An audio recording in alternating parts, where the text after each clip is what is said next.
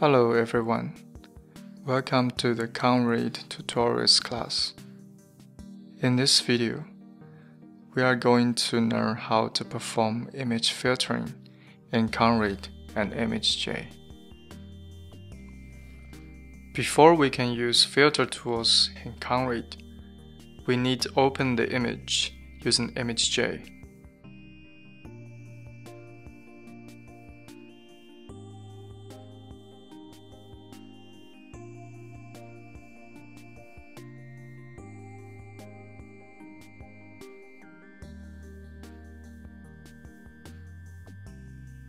And wrap the image to a grid 2D object.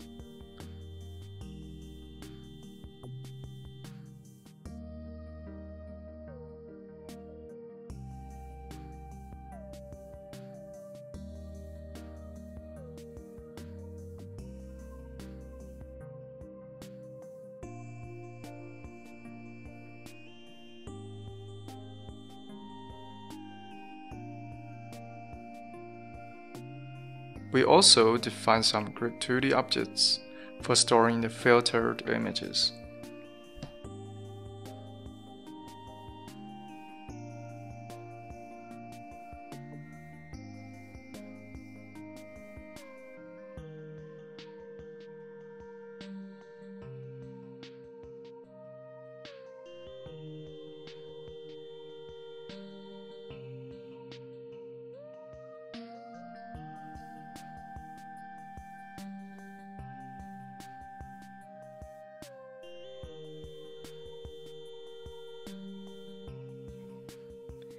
We start with linear filters. As we know, for a linear filter, the output is a linear function of the input. One widely used linear filter is the mean filter, which is already implemented in convolute. In order to perform mean filtering, we first need to create an instance of the class mean filtering tool.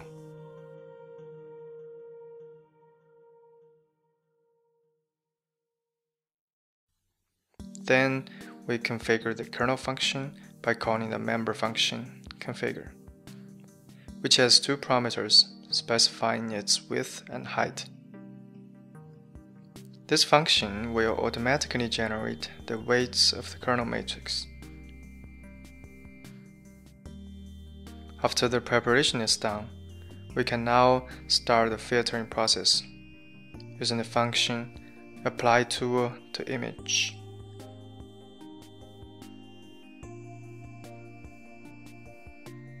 The input parameter of which is just a copy of the original grid 2D image.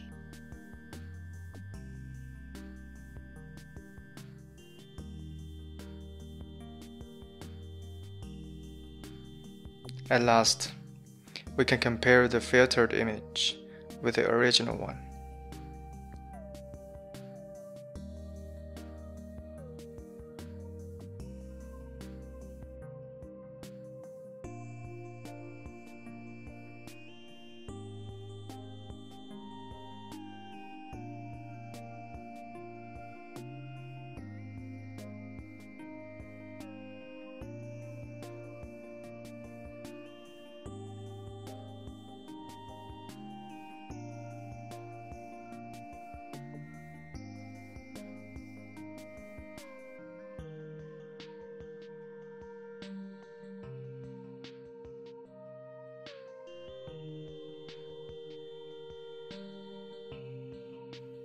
As we can see, the resulting image was blurred.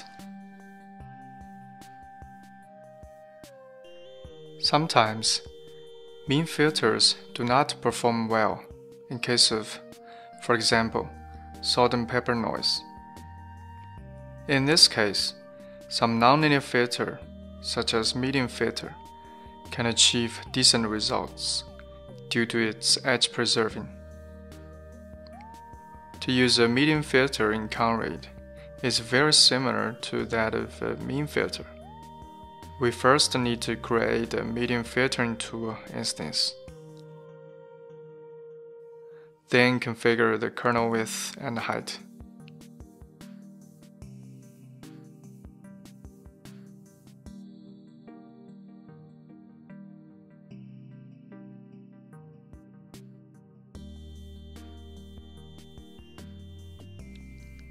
and finally call the function apply tool to image to trigger the filtering process.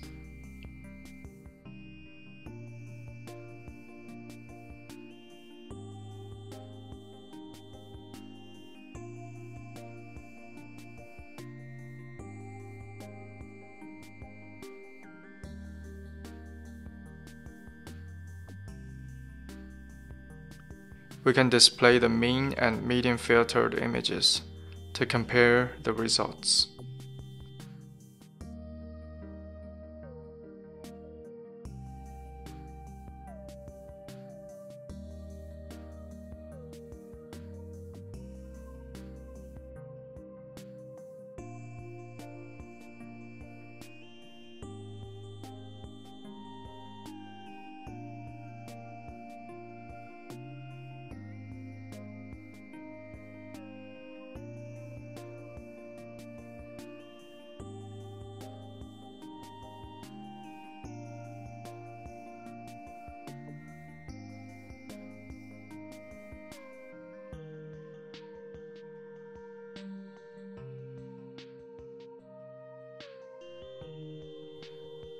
We can also execute image commands to filter an image. For example, we do that by running the command Gaussian blur, which has a parameter sigma that specifies the standard deviation.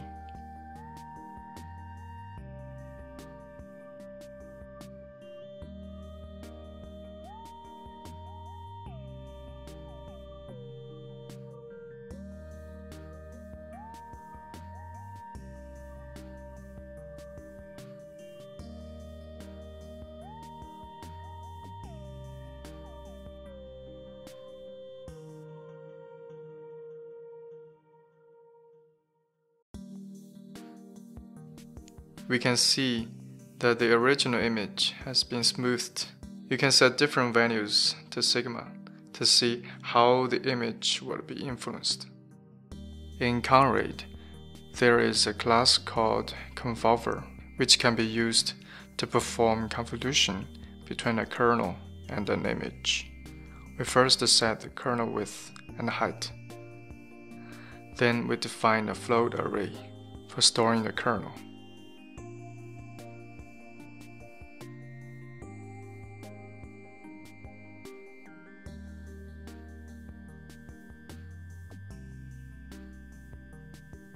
Now we can specify our own weights of the kernel.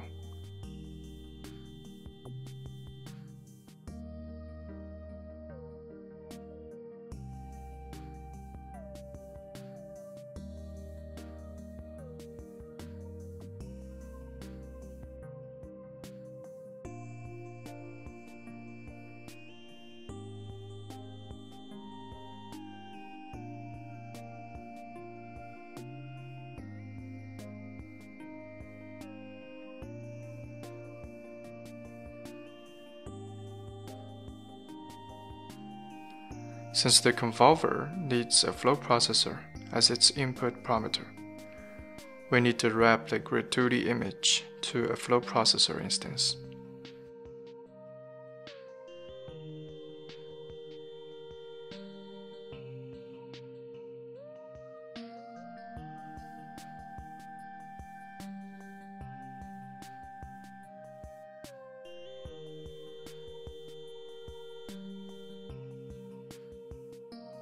Then we create a convolver instance by calling its constructor.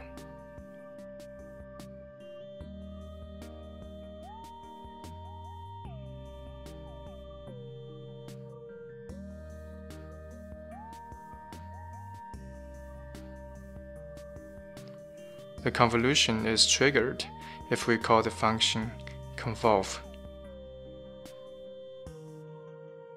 which has 4 input parameters, that is, the flow processor, the kernel function, the kernel width, and the kernel height, respectively.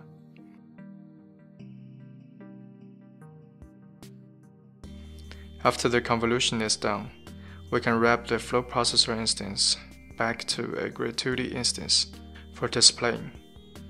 This can be done by using the static function wrap flow processor and the class ImageUter.